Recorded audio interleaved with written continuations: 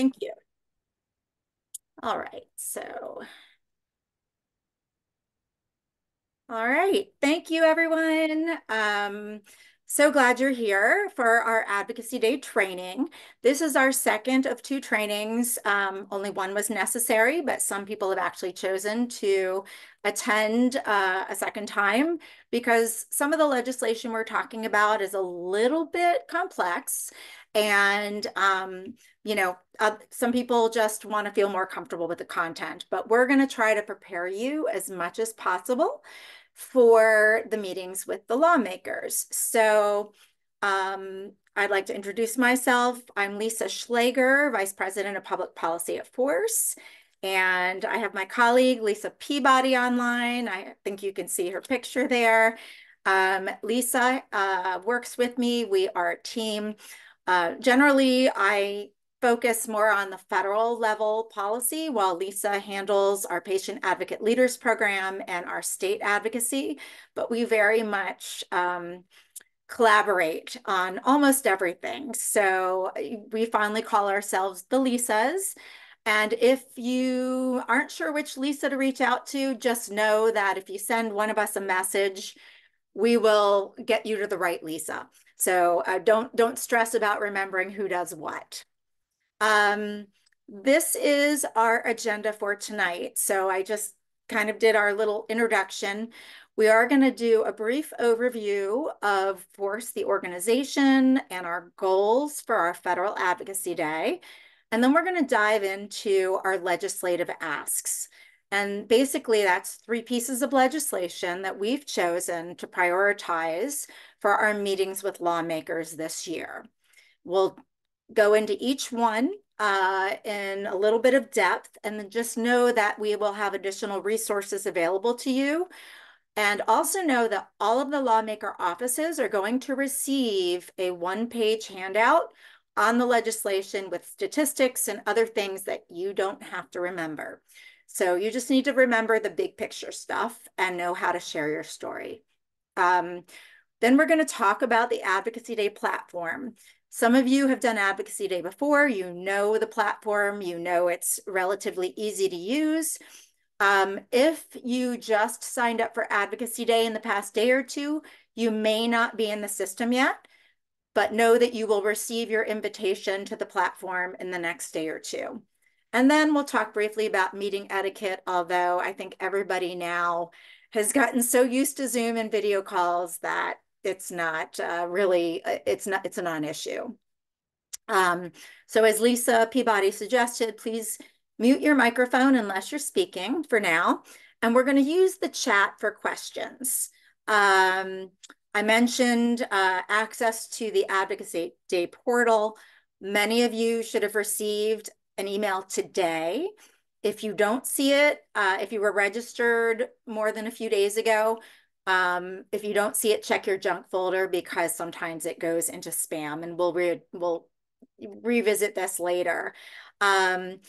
We will have a time for questions after the discussion of each piece of legislation. So just hold your questions, or you can put them in the chat, but just know that we will have an opportunity to discuss each piece of legislation independently. So Lisa Peabody will be monitoring the chat, and we'll get to those questions as they come. So for anyone who's new or isn't terribly familiar with Force, we are a national nonprofit organization that specifically focuses on the hereditary cancer community. And that includes two populations.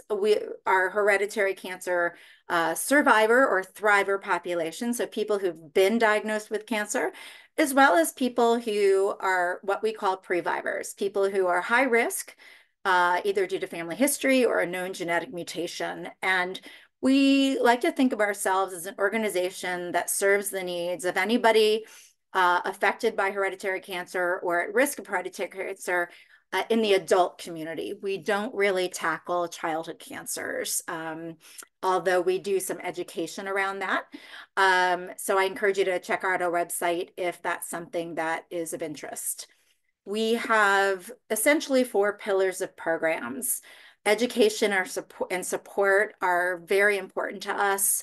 And we have a substantial amount of information around hereditary cancer and everything related to it, as well as really customized support, whether it be one-on-one peer support or support groups.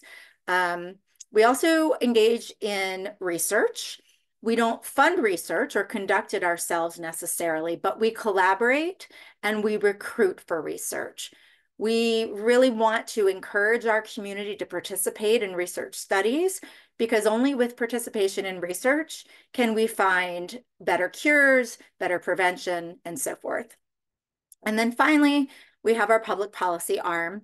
Our focus historically has been federal policy, just because as a small organization with one person dedicated to policy, that was all we could manage. We have substantially increased those efforts and delved into the state policy realm over the past couple of years. And we're making a great impact there. So we're very excited about that. Just a quick overview. Everybody has probably heard of the BRCA mutations, but there are many different hereditary cancer genetic mutations that have been discovered, and even beyond this list. So we need to recognize that even though they might be different mutations, there are similar psychosocial issues, similar access issues, and similar, similar concerns about risk in family members. And so that's where we all have commonality. This is just a great chart to summarize the different types of cancer that are known to be associated with hereditary cancer. And there are others, but these are the big ones. And you can see how many different genes have been confirmed to increase risk in these particular types of cancer. So there's a lot of overlap here, and we're still learning more and more. So expect that this list may grow over time. And that's why the work we do in advocacy is so important, because the community that's affected by hereditary cancer is only going to grow with the more we learn and the more that people get genetic testing. So we're here tonight to discuss and prepare for Advocacy Day. And this is our third year. So I wouldn't say we're in our infancy, but we're definitely still,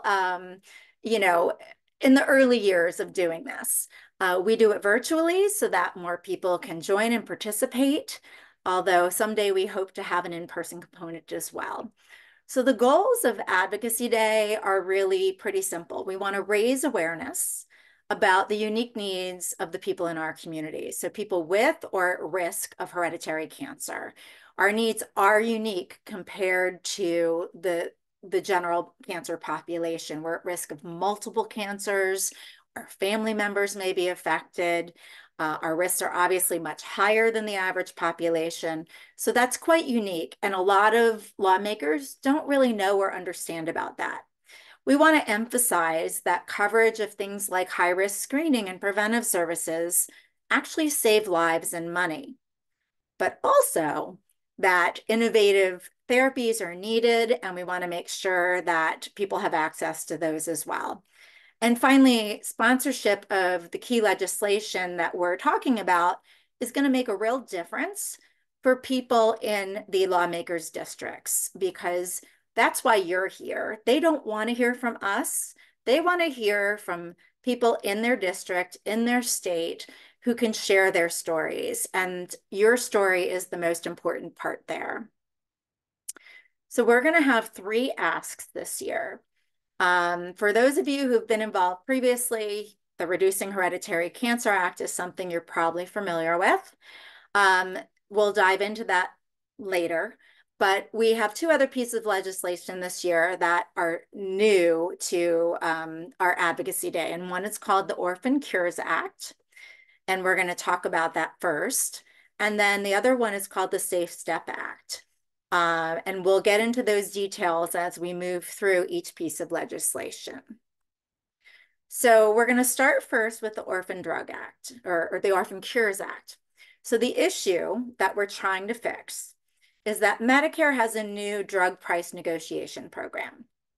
Medicare actually controls a lot of the access to therapies, and a lot of private insurers follow what Medicare does, and so does Medicaid. So it's very important that Medicare have favorable policies. Part of this price negotiation program gave a very, very narrow exception or exclusion for orphan drugs. And we're going to talk about what orphan drugs are. But basically, the exclusion is going to compromise the development of unique and novel therapies for smaller cancer communities. And we're very concerned about that. And we want to make sure that that issue is remedied or fixed so that our most vulnerable patients, people in the ovarian cancer population, for instance, or pancreatic cancer population who have genetic mutations, so that they have access more rapidly to the therapies that might help them. So let's give some history. In 1983, there was a piece of legislation or a law called the Orphan Drug Act that was passed. And that law aimed to incentivize the development of treatments for small disease communities. Now, you may not think of cancer as a small disease, but there are types of cancer that are considered orphan or small disease communities. Ovarian cancer and pancreatic cancer are two of those. And so this particular law applies to diseases that affect 200,000 people or less, and that includes pancreatic and ovarian cancer. And because of the law, it spurred investment in all kinds of therapies for these smaller cancer communities that previously drug developers didn't really want to develop drugs for less than 200,000 people because it's not financially beneficial to them. They'd rather develop drugs that they can sell to 1 million people. And so it really, this Orphan Drug Act spurred innovation. And the result is an exponential increase in the number of FDA-approved drugs for smaller disease and cancer communities. And you can see this little graphic here. It talks about the types of incentives that are offered under this program. The one pager that we've developed, and you'll find that in the Advocacy Day portal, has very more specific statistics on this. So essentially, there's some terms you need to be aware of. An orphan drug designation, and the key word is designation, is a company going to the FDA and said, we want to research this drug to see if it works for this smaller cancer or smaller disease community. And it doesn't mean that they have a drug that absolutely works. They just want to research it. And so the FDA can approve that designation, and they immediately get some incentives for that research. And that's helpful to them to conduct that research. Once they conduct the research and they say, wow, this drug actually, we think it works in this community, then they go for an orphan drug approval. And then the FDA approves it to treat that for that specific community. And it's also known as treating it for a specific indication. So for instance, PARP inhibitors are unique drugs that were developed specifically for people with BRCA genetic mutations. And the first approval was for people with BRCA mutations who had ovarian cancer.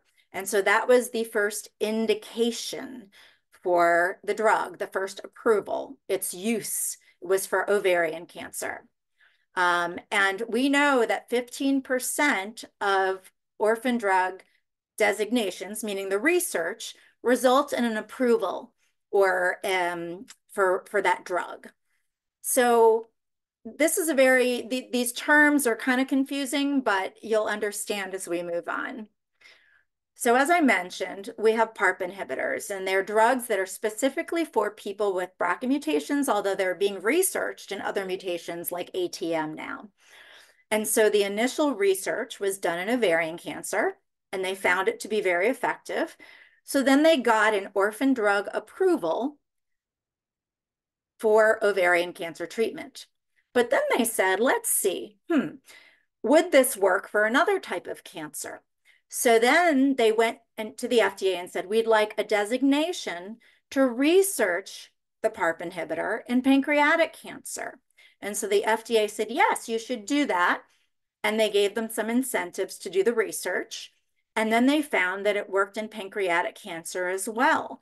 So then they got an orphan drug approval for pancreatic cancer. Both of those are rare cancers. They went on eventually to find that it works for most BRCA positive cancers. So things like breast cancer and prostate cancer. Those are not orphan communities. They're bigger than 200,000.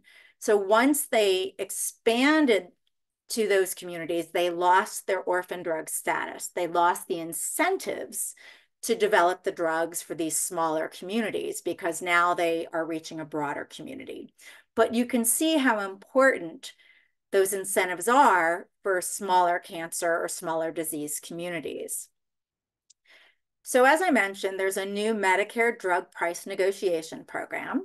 It's part of the Inflation Reduction Act, or IRA. You don't have to know anything about that. All you have to know is that the goal is to reduce drug prices, and that's a good thing. But the way it's been structured, we are worried that it's actually going to inhibit or prevent research for orphan drugs. And that's a problem because it's one thing if the drug reaches the masses, but we know that these smaller communities really struggle. So the way it works is once an orphan drug or orphan therapy is designated for research, it's no longer excluded from price negotiation under the Inflation Reduction Act or the drug price negotiation. So that basically, think about it this way. You have your ovarian cancer approval and you say, now I want to research it in pancreatic cancer. The minute that you get the approval to research it in pancreatic cancer, you lose the benefit of the orphan drug designation. And now your drug can be considered for price negotiation, which means you'll ultimately make less money through this program. It really reduces the incentives to develop drugs for these small communities. And we're afraid that ultimately the manufacturers are just going to say, never mind, I'm not going to put this drug out for ovarian cancer or pancreatic cancer. I'm going to wait until I can treat a bigger population. And that's going to hurt our community of people who have some of these more rare cancers. So the solution is this particular piece of legislation. It's called the Orphan Cures Act. You can see here who the sponsors are. And the goal of this legislation is literally just to carve out this particular class of drugs from the negotiation program. So basically, it would ensure that the protections remain to incentivize research into these more rare cancers and rare diseases. And it would allow those drugs to remain excluded from price negotiation as long as they're exclusively for these smaller cancer communities. So that's kind of the big picture. And I know it seems a bit complex, but straightforward is we want to make sure that there are incentives to develop drugs for the smaller cancer communities and to honor what the Orphan Drug Act intended back in 1983 and has resulted in today. So now we can have a little Q&A around this particular piece of legislation. And I want to mention that I am not the expert on the legal aspects of this. So we actually have a guest, at least I think we do. Her name is Amy Rick, and she's with the law firm Levitt Partners, and they are helping lead the Orphan Cures Act efforts and she is a very knowledgeable expert. So if I can't answer a question, hopefully she can. So Amy, I don't know if you're on the line, but we can try to unmute you, or you can unmute I'm your. here, Lisa. Oh, excellent. Oh, I'm sorry. Great. Good to see you. So Lisa Peabody, do we have any questions in the chat? Yeah, we just got one from who wanted a clarification that once the orphan designation is removed, is it removed from both the development incentives and the price negotiation exclusion? Okay, so let's remember a designation is simply the ability for the drug to be researched, right? And an approval is the drug has been approved to treat people. So the designation is not removed. The designation stays. They can still research the drug. But the original drug, so let's go back to our example of ovarian cancer. PARP inhibitors are approved for ovarian cancer. They have a designation to research it now in pancreatic. So now they lose the sort of the protection for the drug under the ovarian cancer approval. So am I explaining it right, Amy? That maybe you have Yeah, another way. this is everything. You really didn't need me. Lisa understands this beautifully. But let me spend a couple minutes actually trying to say the same thing in a different way because it is complex. It's a system that all kind of makes sense once you get the whole system, but to hear it the first time is mind-numbing, right? So let me just introduce myself again. Amy Comstock-Rick. I'm a principal at Levitt Partners, and I'm working with Lisa and many of other organizations in a task force that is focused specifically on this problem. So many of you may have heard about the drug pricing program under Medicare. It's really important for me to emphasize that our task force and this legislation does not go to pro or con whether drug pricing negotiation was the right route in this country to lower drug prices, which everybody agrees drug prices need to get lowered. And one of our challenges is that some of the staff on the Hill think if we're talking about the Medicare drug price negotiation program, it looks like we're about to talk about drug pricing, right? But actually, all the reason drugs get invented, whether we like it or not, pharmaceutical companies, big or small, they have to make money, and they make a lot of money off drugs. And so a lot of drug development is about financial incentives. And Lisa's absolutely right. When the Orphan Drug Act was passed 40 years ago, 41 now, the whole theory behind it was financial incentives for more drugs for rare diseases. And of course, to get drugs, you need the research. So when the law was passed in 1983, we had 38 drugs approved by FDA for rare diseases. We now have over 600, and you don't need these statistics, it's just to give you a flavor. We now have over 600 approved for 1,100 plus indications. But 95% of rare diseases still don't have a treatment. So great progress. Lisa said exponential growth, yes, but we need to keep that progress going. That's what this conversation is about. So the drug pricing law didn't amend the Orphan Drug Act. That still works, but it kind of turned on its head the incentives, because all the financial incentives that you get under the Orphan Drug Act, 25% tax credit on the cost of clinical trials, waiver of user fee, all the ones Lisa mentioned, get undermined if your drug might be subject to drug price negotiation. Two key points is that research and development of drugs for rare diseases takes longer generally and is more expensive generally because your populations are so small. So recruiting for trials is harder, all that. And the return on investment for rare disease drugs, and this is really the heart of the problem, the business plan usually assumes multiple approvals because you don't generally, even though we all have views about how much money pharmaceutical companies make, you don't generally begin to get a return on your research investment until at least the second approval. And what this law does, as Lisa said, is say, okay, rare orphan drugs, which are drugs for rare diseases, are special. So we'll keep them out, but only for one approval. And it's almost like they didn't understand how the system works, that you need multiple approvals.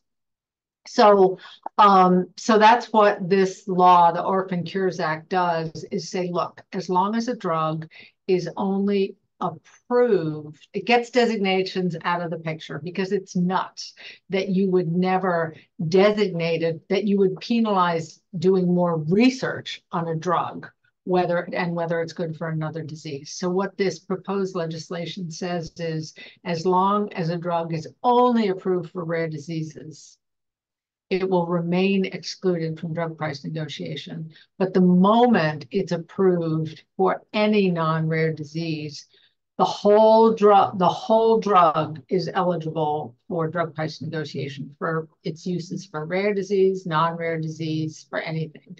And I'll say in our context, disease is cancer. So yes, put the word cancer wherever she says disease, but yeah, this also serves all kinds of different, disease areas. We just happen to be part of that. I that's also want right. to mention that going back and fixing a piece of legislation or a regulation is not uncommon. So a lot of times, new policies are put out, new regulations are put out, and they just didn't recognize there might have unintended consequences. And this is one of those situations. And that's why we are on board with this. We do think drug prices need to be lower, but let's focus on the drugs that, appeal to the masses and serve millions and millions of people, and make sure that the folks who really need help, the groups that are less than 200,000, don't have any roadblocks or barriers when it comes to incentivizing the drug makers to get new drugs out there. So, any other questions? Like I said, we will have a handout with more specific statistics. You'll have access to that. The lawmakers will have access to that. We also outline this in a sample script for the lawmaker meetings. So you don't There have. was one more question in the chat. Oh, yeah, thanks. Thank you. Does it make a difference whether the drug is developed by big companies or small companies? No, and that's a great question. No, it does not. But again, because the drug program only applies to that drug, not to all the drugs manufactured by that company. So Johnson and Johnson, makes killer lots of money off drugs X, Y, and Z, but could have a rare disease drug. We still want to incentivize. Doesn't matter how you feel about Johnson and Johnson. We still want Johnson and Johnson to put some of their resources into researching pancreatic cancer.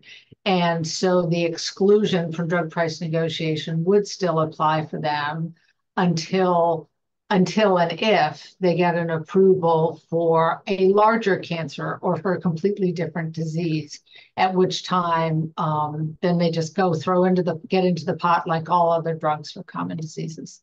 Because the truth is they don't have a lot of incentive to develop drugs for these small communities. I mean, they'd rather reach the masses and make big bucks. So we kind of need to encourage them to develop the drugs for these little slivers of the community. And I want to say, with the growth of genetics and genomics, I think there's going to be more and more slivers of small communities. For instance, one day we might see a specific treatment just for, let's say, colorectal cancer patients with Lynch syndrome. So that's how they can start slicing. They're going to be creating targeted treatments, and those are going to be orphan communities because they're a small sliver of a broader community. So we, as people who are affected by hereditary cancer, can understand that our mutations are really what makes us unique, and it will be a target for future treatments. So I hope that makes sense. If there aren't any additional questions. There is another one in the chat. Thanks, Amy. And also, when I first got into the health policy world as my profession, the number of people use the number of diseases, rare diseases diseases people used was 6,000. It is now 10,000. And that's not because, aside from COVID, there's new diseases in the world. That's because we're, as Lisa's saying, we're learning more and more that conditions or types or genetics that we used to lump all people together. We now see the differentiation, which helps researchers target very specifically that mutation or that disease, that variant, and it becomes its own disease. So it's really important to protect the integrity of the research for rare diseases. The question is, how do we define rare? It's a population in the United States at a given moment of 200,000 or less. That's the key, 200,000. And you may not realize that BRCA-positive ovarian cancer affects less than 200,000. If you really had interest, you could go to the FDA website and look up orphan drug, designations or orphan drug indications, and you could see what types of drugs or therapies have been approved for that. But suffice to say, ovarian and pancreatic are two, and there are numerous others. There's a whole organization called the National Organization for Rare Diseases where that's all they work with is these smaller groups. Just Yep. it is pretty rampant around the country. And it's hard for these groups to feel heard sometimes. So we want to make sure that that our ovarian cancer folks are getting the benefits just like our breast cancer folks and our prostate cancer folks. They're equally important in our community. So that's really our impetus behind supporting this legislation. And any other questions? Yes, Yeah. is there, yes, there is another question in the chat. There is resistance to changing the Inflation Reduction Act, which was a massive piece of legislation, and the Medicare drug price negotiation program was a large part of massive legislation. It's partisan resistance. It's not substantive resistance. It's not about the provisions, maybe a little provisions in the drug pricing law, but no one, when it was passed, this provision was not really given a lot of attention, which is why we think it's possibly a mistake. It is so unthinking, so unwise, and so inconsistent with how FDA has incentivized research for rare disease drugs in the last 40 years that many people, myself included, believe it was an oversight or a mistake. In your meetings, you may see, again, there's a partisan divide. And we are not partisan. We are not saying we want to revise the Inflation Reduction Act. We just want to carve this little piece out. And the rest of the law will stay as is. But we are seeing the more conservative lawmakers are more understanding about this, and the more liberal lawmakers are concerned about it because they really do strongly support the Inflation Reduction Act. And I think that's important for us to say, you know what, we support the IRA too. We support lower drug prices. We just don't want these small communities to suffer as a result. And I don't think that was the intention of the program. So make sure if somebody says, well, you're trying to undermine or, question the Inflation Reduction Act, not at all. We just want to make sure that these small communities still get, expedient access to therapies. And the way that this was set up, it sort of undermines that. So great questions. We will have a Q&A. One more point, Lisa, just on the bipartisan. The originators of this legislative fix that we need knew that the issue might be partisan because everything about the Medicare drug price negotiation program is partisan. So they're being very good about making sure they have the same number of Democrats and Republicans sponsoring this bill. So even on its face, it's bipartisan right now. So excellent. Lisa, are we wanting the advocates to say that we do support the IRA, or are we wanting them to say that we support we are in favor of the IRA? We are. I think there are things that could be improved, and we are contributing to those conversations. but we are not taking a stance that we're opposed to the Inflation Reduction Act. And so we want to make that very clear. And I think Okay. it's important. Um, Okay. so we're going to let Amy go Yeah, because but she's graciously. Sue Williams in the chat, Oh, she's hey, right. Sue. Yep. Yeah, that's a good point, that it's just an unfortunate problem with a simple fix. There you Exactly. go. That's a great point. So Amy has graciously given us her time. We're going to let her go. Know that if you have questions about this and we can't answer them, we will forward them on for Amy and her No team problem. to address. We also have a drop-in Q&A scheduled for Monday night. So if you have additional questions and you're feeling uncertain, feel free to drop in for a few minutes and we will try to help you work through your questions. So Amy, thank you. So this is sort of the conclusion of our first piece of legislation. We're going to let Amy run, and we are going to move on now to our next issue. This is something that we have focused on our last two advocacy days. So essentially, most of us here are familiar with the term previvors, but the medical term is unaffected carriers.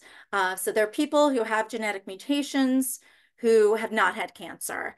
And those people who are at increased risk of cancer don't have coverage under Medicare for things like genetic testing or the downstream screening and risk reducing surgeries.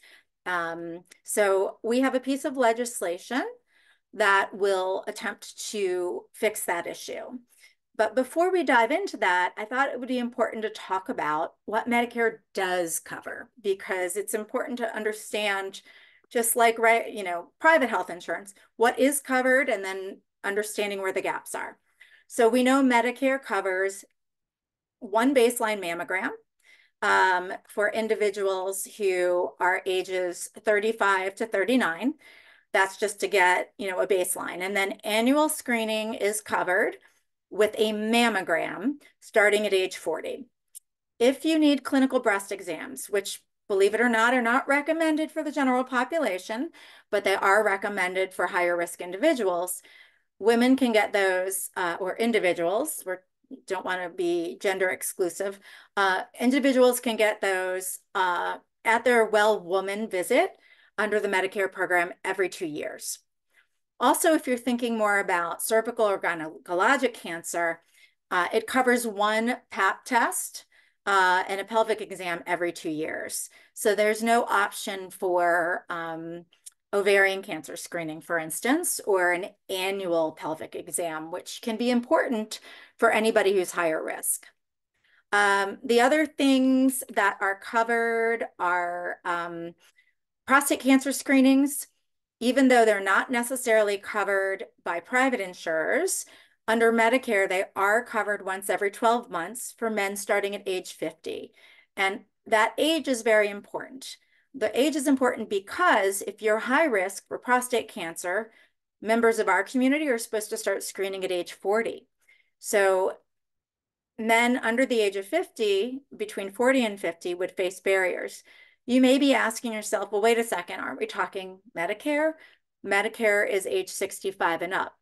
Generally, yes, but about 15% of all people on Medicare are actually younger than 65. These are people with disabilities or other issues that have qualified them to be eligible for Medicare and Social Security or Medicare and Medicaid benefits. So we do have people on Medicare who are under the age of 65, and they are facing barriers in accessing the care that they need. The other thing that Medicare covers is colon cancer screening. Now, this is where Medicare actually does pretty well. While most Medicare screenings are only focused on the general population or the average risk population, a few years ago, lawmakers changed that from colon cancer screening. And so Medicare will cover a colonoscopy every 2 years. Now, if you have Lynch syndrome, the recommendation is every 1 to 2 years, and most people err on the side of 1 year, understandably, especially as you get older. So you would get full coverage every 2 years, and if you wanted to do a screening In the interim, and at the 1 year mark, you would be charged out of pocket for the copays and coinsurance. So that would typically be 20% of the full cost. So it could add up because colonoscopies are not cheap. For the general population, colonoscopy would be covered every 6 years in general, or every 4 years after a less invasive test called a flexible sigmoidoscopy. But it's important that we differentiate between the average risk or general population and the high risk population. So what that leads to is coverage gaps. Essentially, people with or at risk of hereditary cancer, currently Medicare only covers genetic testing if you already have cancer. It's a little bit too late then, in our opinion. The goal is to prevent or catch cancer earlier. So we want Medicare to cover genetic testing if you meet the criteria for that. Similarly, we have people who are coming into the Medicare system already knowing they have a mutation, or maybe they pay out of pocket and learn they have a mutation while they're on Medicare. But then Medicare is really not supposed to cover the quote supplemental screenings or risk reducing surgeries. So this legislation really aims to remedy these problems. It hopes to cover things like breast MRIs or annual colonoscopy, or even trying to think upper endoscopy or ultrasound for pancreatic cancer screening. We've got people on the line here who can attest to the fact that Medicare has denied risk-reducing surgeries because individuals don't have a cancer diagnosis. And unfortunately, that's not been applied equitably across the US. So in some areas, they deny it. In other areas, sometimes they cover it. But the reality is the Medicare policy says it's not supposed to be covered. And only the most savvy of savvy patients with the most lenient, customer service reps and appeals reps are able to get that coverage. In certain parts of the country, we have seen coverage, but they're actually scaling back on that. So it's becoming quite an issue. And we want to make sure that people have equitable coverage across the country. So the solution is the Reducing Hereditary Cancer Act. We basically wrote this legislation. Our champion in Congress is Debbie Wasserman Schultz. She has a BRCA mutation herself, so she's very invested in this legislation.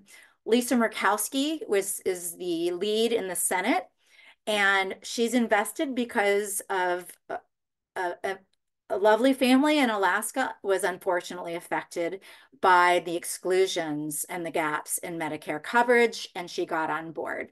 But you can see that we have strong support. The act would specifically aim to modify the Medicare statutes so that they can cover genetic testing if you meet the medical guidelines, basically based on, let's say, if you have a known hereditary cancer mutation in your family, or if you have a family or personal history of cancer that meets the criteria for testing. And these are all guideline recommended. And I want to point that out because a lot of times lawmakers say, well, what are you going to do? Test everybody? The answer is no. There are very, very specific criteria for who should be tested, and only those who meet the criteria will be offered testing, and it will only be covered for those individuals. And then for those who test positive, the legislation would modify the statutes to allow Medicare to cover all of the guideline recommended care. And when we say cover, it doesn't mean coverage with zero out-of-pocket cost. It just means they can't deny it. So really, the impact to the Medicare system is not overwhelming. We understand that some people still can't afford those copays, and we are going to work on that. But this is sort of the low-hanging fruit at this point. So basically, it would allow Medicare to cover breast MRIs. People would no longer get a denial because this type of screening is not covered. Similarly, we know for ovarian cancer, there's no effective screening, so the only true option is risk-reducing surgery. we've had lawmakers question, is that appropriate for the Medicare population? 65 is young. 65 to 75, going through a laparoscopic surgery is not a non-issue. These are women who are already in menopause. It's minimally invasive and not very expensive. So there's no reason that we shouldn't be doing this for our healthy Medicare population. So those are the goals. And I think what's also very important to note is that private insurance, so people with, employment or with employer-sponsored health insurance, or people who are on what they call Obamacare, their health plans mostly cover this stuff. Now, they may have to pay copays or meet their deductible, but it's covered. Similarly, most Medicaid programs cover this. It's only Medicare who is breaking the trend, basically, and that doesn't make sense. It's just not equitable. So we want to see that remedied. So that's what the purpose of this legislation is. I also want to note that there is another piece of legislation that is separate, but it sort of aligns with this, and basically it's called the Access to Genetic Counselor Services Act. Right now, genetic counselors are not approved healthcare providers under Medicare, which is also kind of a little crazy because genetic counseling is so important. So we do support that. And if anybody asks, we think these two pieces of legislation go hand in hand. You don't have to memorize it, but just say we do think genetic counseling is very important and we need to increase access to genetic counselors. I'm sure we have a few questions, but I also Yep. want to note, and it's important for everybody to understand, what is the resistance? What is the opposition to this? The main argument is cost. And the reason the main argument is cost is because there is going to be an initial outlay of money to test Medicare beneficiaries before they see the benefit by reduced cancer episodes or diagnoses and earlier stage cancer diagnoses. And unfortunately, the way that our system is set up right now, that is deterring lawmakers from wanting to support it. So I'm just putting that out there. We believe long-term, this will save the system money. Obviously, prevention is cheaper than cure in our mind. If you compare the cost, for instance, of a risk-reducing hysterectomy compared to a diagnosis of ovarian cancer, which is typically advanced stage, it's like apples and oranges. We're talking $20,000 to $30,000 compared to $500,000 or more. So that's where we think it will make a big difference. And we are currently having a private research study done, an analysis done to try to demonstrate this. Unfortunately, one of the big components for legislation like this is what's called a CBO score, a Congressional Budget Office score. And CBO has not been willing to score this. But even if CBO did at this point, it wouldn't reflect well because CBO only looks at cost, not savings. So let's move on to questions. All right, I'm going to start with someone's wants to know, is reconstruction part of this screening that you're talking about? Where does Breast that fit in? reconstruction is a separate part of coverage, and breast reconstruction is covered under Medicare. Risk-reducing surgery would be covered under, if this law passed, whereas currently risk-reducing mastectomy is not supposed to be covered, but the law said, or basically the way Medicare works, just like the other laws in the US, is if a woman, if the mastectomy is covered, breast reconstruction must be covered as well. So if Medicare covered a risk-reducing mastectomy, breast reconstruction would also be covered. Great. Just wanted to clarify, a clinical breast exam is the doctor's physical exam of the breast. Someone asked that. Just want to make sure everyone understood that. They When used they to check teach your breast self-exam, and then when yeah. the OBGYN, they might do a breast exam on you. There has been some debate around whether that's valuable these days. We still believe it's valuable, and we think it's important, especially for higher risk individuals. All right. Are things like pelvic ultrasounds and CA 125 tests also not covered? She Currently, says, I they are assume not they supposed to aren't. be Yep, covered they aren't. because they That's are considered preventive care that's above and beyond what the general population needs. Now, the tricky thing is most national guidelines, even those for high risk individuals, acknowledge that transvaginal ultrasound and CA-125 are not very effective for screening ovarian cancer, for ovarian cancer. And so typically it can be recommended for women who are, say, under the age of 40 or 45 when they're not quite ready to remove their ovaries. But I can't guarantee how that would be interpreted once an individual is on Medicare and over the age of 65. Generally, risk-reducing surgery would be recommended. However, if you have a woman who, say, is 35 and on Medicare, and she has a mutation that warrants ovarian cancer screening, they would have to cover it based on her age and her risk. So this is a just make sure that people are understanding. Someone asked if the yearly deductible, your yearly deductible plays into this, but I think the bottom line is there's no coverage. So it isn't that it's going to Right. kick Right in now, coverage they're not after. supposed to cover it at all. So they can deny Yeah. it. They can just, Yep. if you go and try to get an MRI, Medicare and say, sorry, we're not covering this. Or if you opt or try to opt to have risk reducing surgery to take out your ovaries and fallopian tubes, Medicare can say, sorry, we're not covering this. This would just ensure that Medicare has to cover it.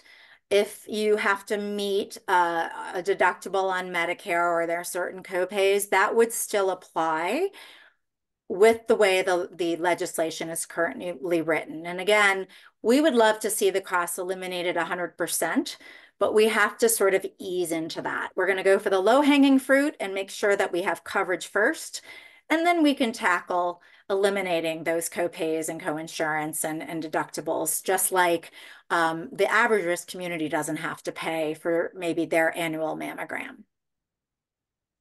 These are kind of two questions that are asking sort of the same thing. So there's somebody who is successful and worked super hard, and I know she worked super hard to get some of her screenings covered, and another person who is also talking about their personal story and that what would have happened if or if not they didn't have coverage. So how does your personal story fit in to talking about this piece of legislation? If you have, I personal think history. every Go ahead. perspective is valuable. So we have people here who have absolutely been denied services, and they can talk about how that impacted them or their families and how other people might be impacted by that. Because let's face it, some of us have the resources to pay for the copays or to pay for these services out of pocket, but most people don't, especially people who are on a fixed income over the age of 65.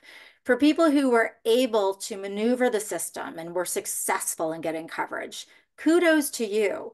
But even some of the most savvy people have tried that and have still been denied. So you have to say, this is crazy. It's not applied, equitably. I ended up being successful, but most people don't have the education or the resources that I have. And many, many people are being denied. And we can give testimonials of denials, both for surgery and screenings. And let's say you're here as a healthcare provider or a student or a family member or somebody who works for another nonprofit.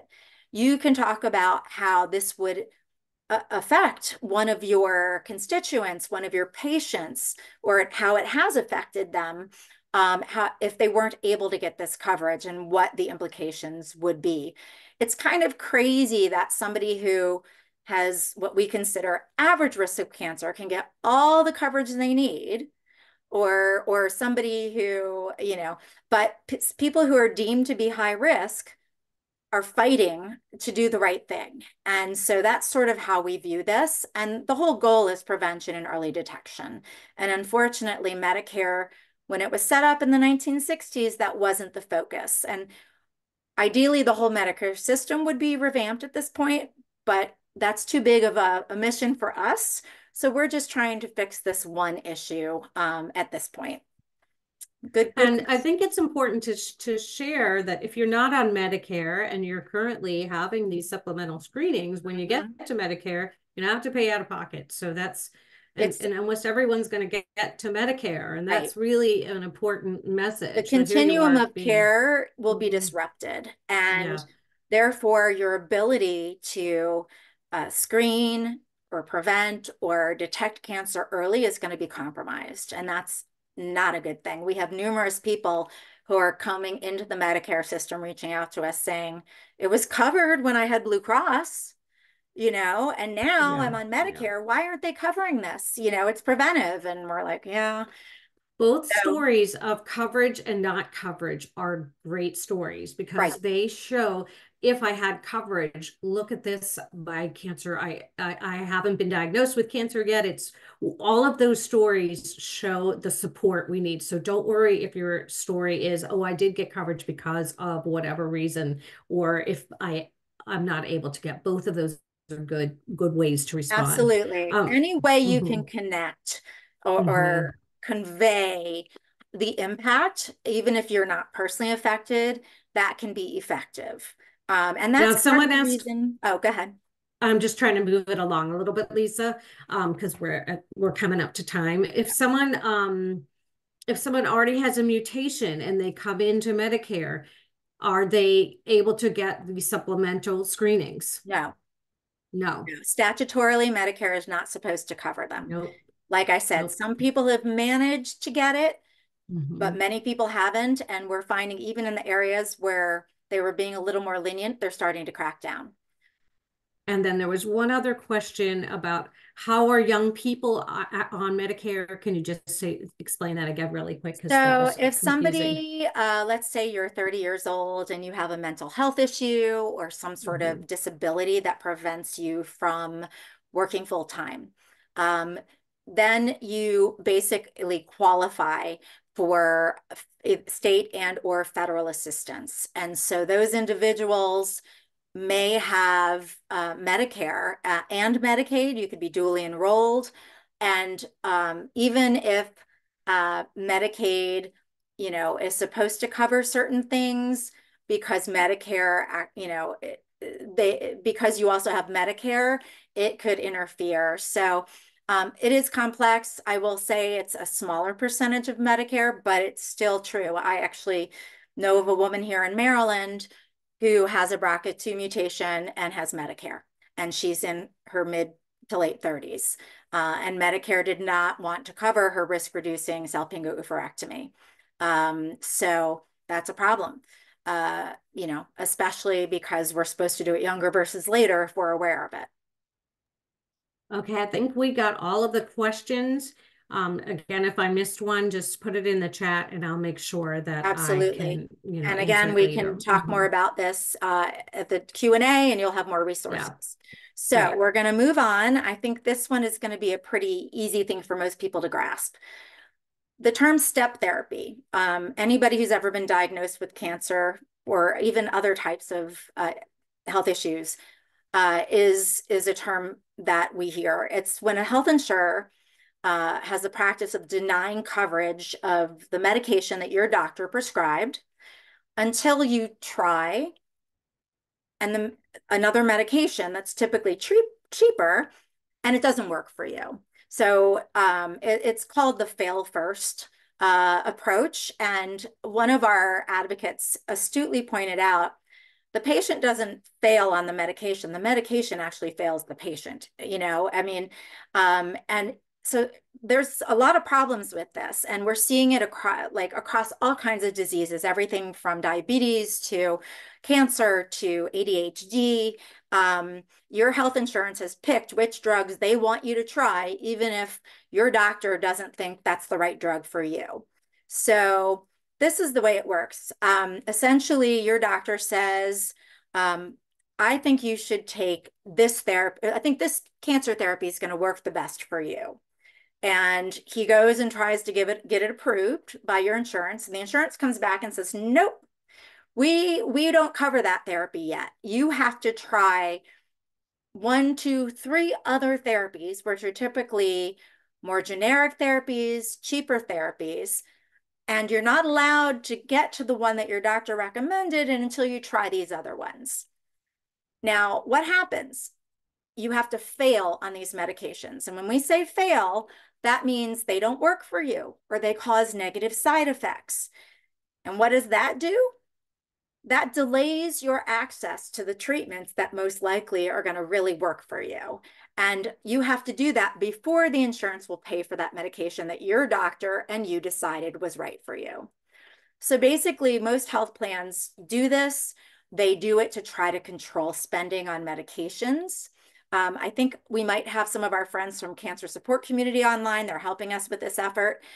They've done a lot of research on this. So basically, the insurer covers the treatment that the doctor prescribed, which might be the best treatment because it's a targeted treatment, it's a newer treatment, it has less side effects, but they only cover it once you've tried these other treatments that are typically cheaper. And ultimately what that does is it can delay access to the most effective therapy for you. And we know when it comes to cancer or some other diseases, delay can mean life or death. So part of what's interesting about this is it doesn't take into account your unique genetics or medical history. So for instance, there are certain drugs that work better for people with BRCA mutations, or there are certain drugs that are completely ineffective for people with Lynch syndrome. And so if the health insurer says you have to try X therapy and we know that it's probably not going to work for you, you're wasting time by having to take that therapy and have it not work or have it cause more severe side effects when you could have gone straight to the therapy that is probably best for you. So we want to figure out a way to not end step therapy altogether, but to help lessen the impact on patients. So as I said, our friends at Cancer Support Community have done an analysis, and what they found in their review of claims data for 5 drugs is that this practice of step therapy or fail first doesn't actually save the insurers much money. It actually just means people are trying multiple drugs that may not work for them. Ultimately, it just delays access to the right care, and it may worsen the outcomes or the results, due to the disease you have. It increases the burden on the patient financially because you have to pay for all these, your copays and stuff for all these drugs that may not be working for you. And then of the patients that they studied in this claims data, the delays actually exceeded, of the ones who had delays, 20% of them, the delays exceeded 4 months. That's a long time for some patients, especially when you have a really a disease that can impact life or death or debilitate you. So we now know this analysis is very crucial. There's information about it in the handout for the lawmakers. We now know that this practice is not all it's cracked up to be. So this piece of legislation has very, very solid support in Congress. It actually has the most co-sponsors of any of our 3 pieces of legislation. So it should be a pretty easy pitch is the way or an easy sell. I think the only reason people might not be signed on to it is because they're distracted by other things. A lot of times lawmakers have a lot on their plate and nobody has called their attention to certain things. So this one should be pretty easy. The Safe Step Act isn't eliminating step therapy, it's just reeling it in. It will reduce the burden of these protocols that the insurers try to implement by providing a very clear process for an exception to their step therapy process. And it would have to be demonstrated or stated very clearly so that patients and physicians understand the process and know how to apply for an exception. The other thing it would do is make sure that the insurers have to respond rapidly. So within 72 hours or 3 days for an average person exemption. But if the patient's life is at risk, they have to respond within 24 hours. Because sometimes insurers drag their feet and that can have dire consequences. This is probably a little more in the weeds, but I'm just giving you some of the exemption criteria. So let's say you previously tried a drug and it didn't work for you. That immediately will let you be exempt from trying that drug again. Let's say you previously tried a drug and it was either ineffective or it gave you really bad side effects. That will immediately qualify for an exemption. Let's say based on your genetics, the medication is unlikely to work for you or will cause a severe adverse reaction, a bad reaction. Again, that's another reason for exemption. Other things is if the drug that they want you to go on will somehow prevent you from being able to work in your job or do average things like getting dressed or showering, as well as if you've been on the drug previously or are currently on the drug and you're doing well on it. They can't make you go off of it. So these are all things that would qualify for a step therapy exemption, and there would be a very clear process for that. So essentially, this legislation just wants to make sure that all insurers have to have an exception process. They have to make it very available and transparent to the patients and their doctors. We think it will increase access to the treatments so that the right patient could get the right treatment that they and their doctor agree on. And ultimately, it can probably save both the patient money and even the healthcare system money because we're not going to waste as many healthcare dollars on ineffective treatments. So we think that's a pretty impactful thing that we can do for patients, not just in the cancer community, but across the board. So I know I kind of sped through that, but we have a little time left for questions and answers. So any questions about the Safe Step Act? Yeah, good question. How does this policy impact plans, insurance plans that outright exclude those specialty drugs? Good question. So if they are outright excluded, unfortunately, that there is an appeal process that can be implemented, but that doesn't necessarily fit into the step therapy process. So the step therapy process says you have to try this drug, and if it doesn't work, then you have to try this drug, and then it doesn't work, then you can try this drug. Let's say the drug that ultimately your physician thinks is best for you is completely not covered by the insurer. There is an appeals process for that. There's also something called compassionate use, which there's either a process through the FDA or through a law that was passed a couple of years ago that would help facilitate that. But if the drug is fully not covered, there's a different process that would have to be used to get access to that drug. Yeah, so the bottom line, this does not address that issue. Unfortunately, no. Yeah, we can't force drug makers to cover every drug. However, there are processes that can be used. It's just separate from this particular law. So this is a good question that I think fits not only this particular piece of legislation, but all three is, how do we respond to questions about the increase of cost for insurance companies as a result of the Safe Step Act? Or that might come up about either one, not so much the orphan, but also in the Reducing Hereditary Cancer Act. So I think you've kind of talked about that, but I'm saying this person asked it about this one, but I think it could come up. It's a great question. So for the other two as well. In this particular case, we believe that the health insurer should not be able to dictate your care. That is something that should be between your doctor and you. Now, granted, they're covering these drugs, but if your doctor has a good reason for recommending a particular treatment, they typically, there's a reason for it. And maybe it has fewer side effects. And yes, maybe it's more expensive because it's a newer drug. It's not a generic. Most of the newer targeted therapies are going to be more costly, but they also can be more effective. So let's say you try and fail at 3 less expensive treatments to get to that treatment that your doctor finally thought was best for you. You know how much money they've wasted on those 3 treatments and how much money, and time that has been wasted. So ultimately, that's why this study that Cancer Support Community did was so important. It really does not result in huge cost savings. And it does take a toll on patients' quality of life and well-being because they're on drugs that are not working well for them.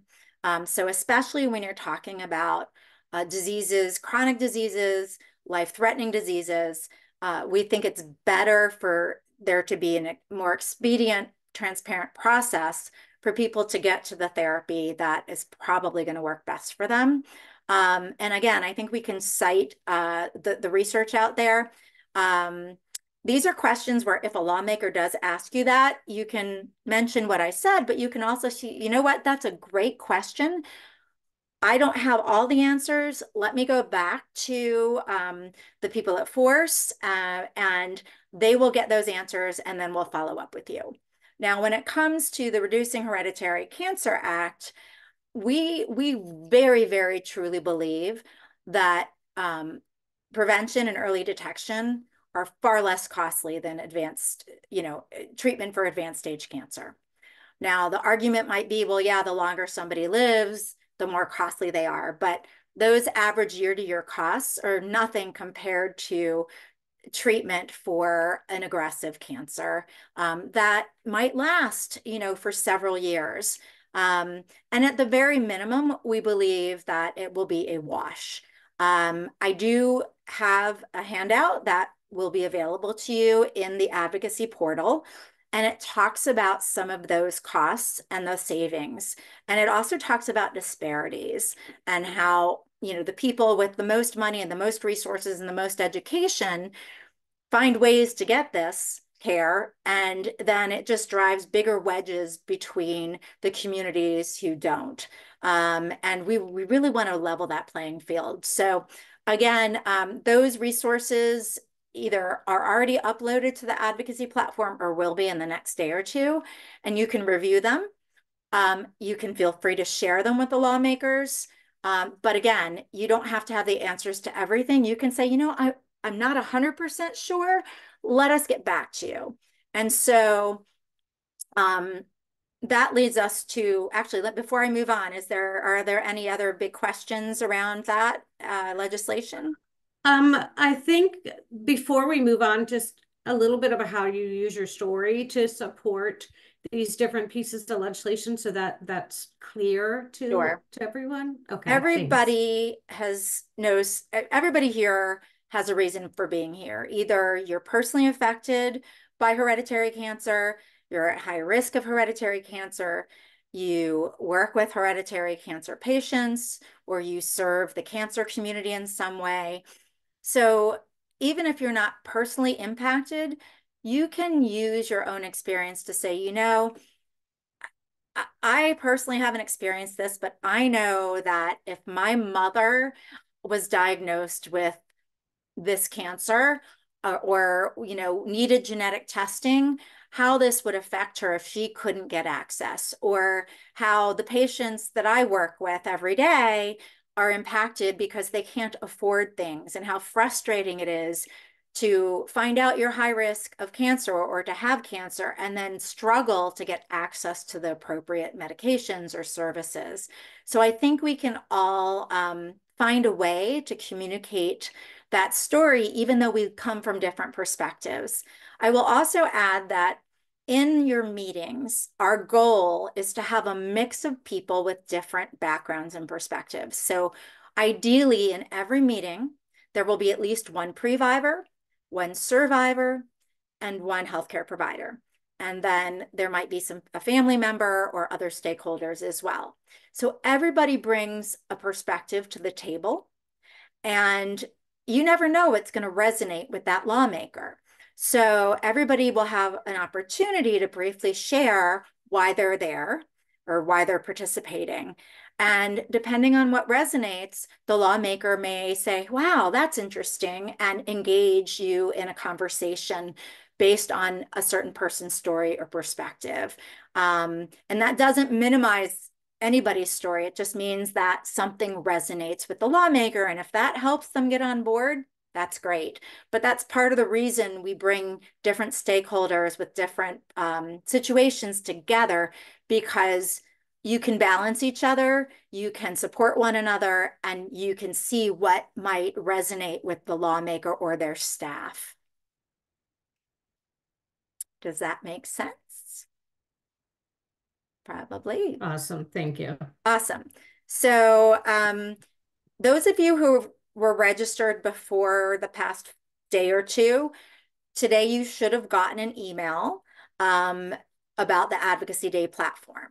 And we'll give you more details on that. But in that platform, you will find your meeting schedule, information about the lawmakers or the staff you'll be meeting with.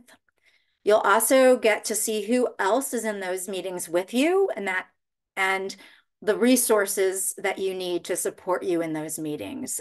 There's a one-pager on each piece of legislation that will be shared with the lawmakers. And then there's some supplemental information about cost, about disparities. And we've also developed a script. So there's kind of a long script and an abbreviated script. Everybody has a different style. Some people really feel the need to be walked through exactly what to say, whereas others are a little better at sort of ad-libbing. The majority of meetings are 30 minutes. And believe it or not, 30 minutes is not that long when you're talking about 3 pieces of legislation and you're trying to, connect with the lawmaker. So we're trying to give you some brief talking points. You don't have to cover every single detail. There are a few meetings, typically they're with Senate offices, that are only 15 minutes. And that really just gives you the basic amount of time to say, here are our asks, here's why they're important to us, and we would really appreciate it if you would consider sponsoring or co-sponsoring. I want to note that in some cases, lawmakers are already a sponsor of the legislation, and there are going to be notes about that in the platform. If you accidentally say, would you please co-sponsor? And they say, oh, I already am a sponsor. You can just say, oh my goodness, so funny, haha. Thank you so much. We really appreciate your support. But if they are a sponsor, you say, thank you. We really appreciate your leadership and your support. If they're not a sponsor, say, hey, we'd love it if you would co-sponsor this. And then in a few cases, people are in very key committees. So in the House and Senate, they have committees that oversee certain pieces of legislation. And the path for a piece of legislation to ultimately move towards passage typically involves one of those committees agreeing to have a hearing and to discuss that piece of legislation.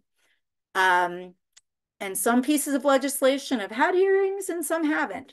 So if you see in your notes, hey, this lawmaker is on the Senate Finance Committee, would you please encourage the committee leadership to have a hearing? That's because that lawmaker is in an influential position, and a hearing would really help us move this legislation forward. Again, these are details that'll be in the portal, but don't be stressed out if you don't memorize all this. The lawmakers and their staff are just happy to connect with you, and they don't expect you to know everything and to be the experts on everything. So this is what the email that you should have received or will receive should look like. And actually it says May 2nd, but this was sent today for most people, May 8th. If you didn't see it in your inbox, check your spam or junk folder. And for those of you who just registered in the past day or two, you should be receiving this by tomorrow or a day after we get you registered. So just be on the lookout for it. Also note that when you get into the platform, we are still a week out from Advocacy Day, and schedules could change still. Um, Lawmakers are very busy, so maybe we scheduled a meeting with Senator Murkowski at 3:30 p.m. and all of a sudden her office said, wait, we have a conflict. We need to move it to 1:30. The advocacy scheduling team will make that change as long as you don't have another meeting at that time. So keep checking the advocacy platform because those times could be updated, as well as your fellow advocates who are going to be in the meetings. You also might notice that in your meeting schedule, you're going to see some meetings have been confirmed, and then some meetings have been requested. That means that we sent a request out to that lawmaker and we haven't heard back from them yet. Again, we have a scheduling team at Advocacy Associates, and they are following up on those requests, and we are going to try to get as many of those meetings scheduled as we can. When you look at your schedule, if you realize that you can't participate in one or more meetings because you have a conflict, just reach out and let us know, or the Advocacy Associates team know, and we'll take you off the schedule for that particular meeting. Because ideally, you're going to work with the other people in that meeting to decide who's going to say what. And when you look at the script, and we'll follow up on this with some emails, you'll decide, okay, you're going to take section 1 and I'm going to take section 2. And depending, for instance, a person who's had cancer might feel more connected to the step therapy bill or the Orphan Cures Act versus somebody who is a pre-viver might understand the implications of not having access to genetic testing or the screening services. So you'll figure out what you're most comfortable with, and then you'll divide it up among each other. Again, most meetings are going to have between 2 and 4 people so that you're not carrying the load all by yourself. In some cases, we might have up to 5 people. Meeting etiquette. I don't need to go through this. Everybody has gotten used to Zoom. My only suggestions would be to mute so that if you have dogs or kids in the background, they're not disturbing the meeting. Dress somewhat professionally, no hoodies or anything. And don't use any crazy backgrounds. I think that's pretty straightforward stuff. And I need to mention that we do have some sponsors. So we have ASI, which is a pharmaceutical company, and we actually just added Johnson & Johnson and Pfizer. So they are offsetting the costs of us doing this advocacy day, as well as the small donations that you all made. I know it seems crazy, but for us to do even a virtual event, it costs about $20,000. And this is the first time, that we're actually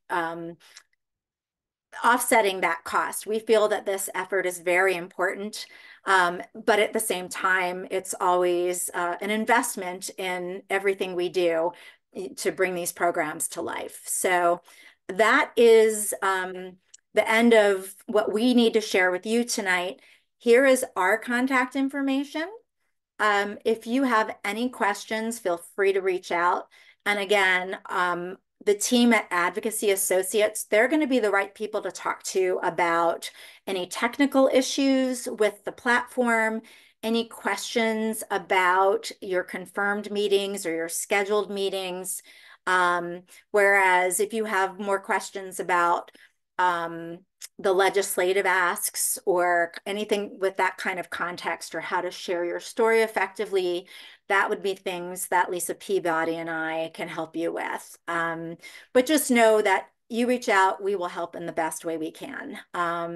So Lisa, I'm just going to go through these. I answered these questions online already, but I just wanted to read them quickly so people could, just share them quickly. Great. One person asked if there was, because I know we're out of time, if there's 3 people, how do you know the order? And I just explained that the order and the suggested language is going to be in the script, so they can manage it that Right. way. The And then in script is terms of, not set in stone. You can mix it up no, if you want. Our hope is no, still just that you can cover all three pieces of legislation while sharing a bit about yourself because your story is very important.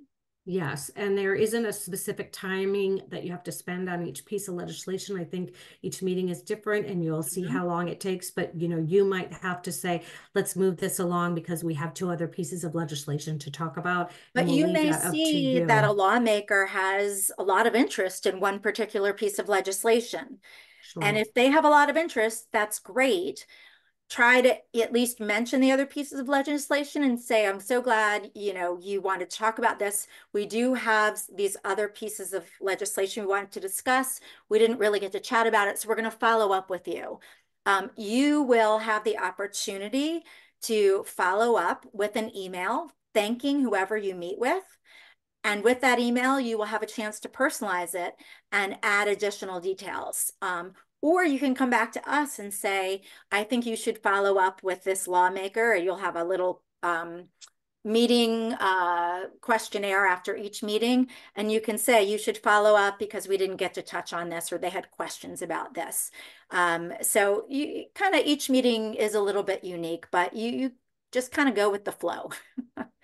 Yeah, thanks. And this was a question about our meetings usually with staff or lawmakers, and I just explained how important most of them are with staff, but they're so important that the staff, they usually know more of the nitty gritty of the policy than the lawmakers do, and they're going to report back. So your impression, they're like the gatekeepers. They are the first step to get your policy and your advocacy heard by the lawmaker. So making an impression on them is really super, super important. And don't be surprised if they're young. They're usually Harvard students and a lot of Yale grads, and they're young, but they're so quick and so smart, and I'm always impressed with them. Yeah. They are the eyes and the ears of the lawmakers. I've seen that we actually have a few lawmakers who are planning to join the calls, but which is amazing. It shows a real investment in the topics because we've already given them a heads up about some of our concerns. But don't be surprised if they get called into, an emergency vote or they get pulled into another important meeting. Just know that whoever you meet with will report back to their boss. And typically the folks you're going to meet with are the ones that specialize in healthcare or Medicare policy. So they are going to be relatively knowledgeable about what you're talking about.